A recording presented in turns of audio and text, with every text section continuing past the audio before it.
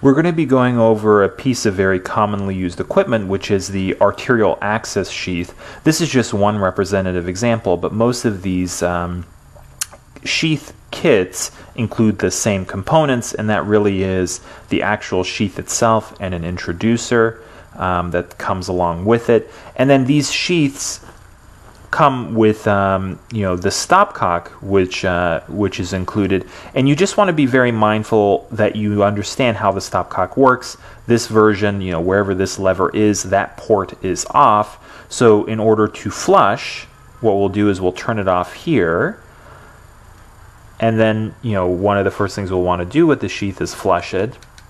And then as we flush here, making sure it comes out the right end, we'll want to make sure that we close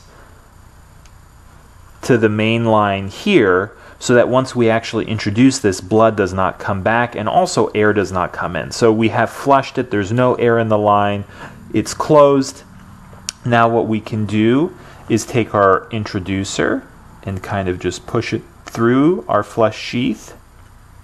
And then here, it's just going to make a little pop as it pops into place.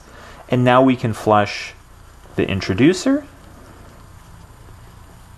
And we're ready to go. And we can set this aside for when we need it.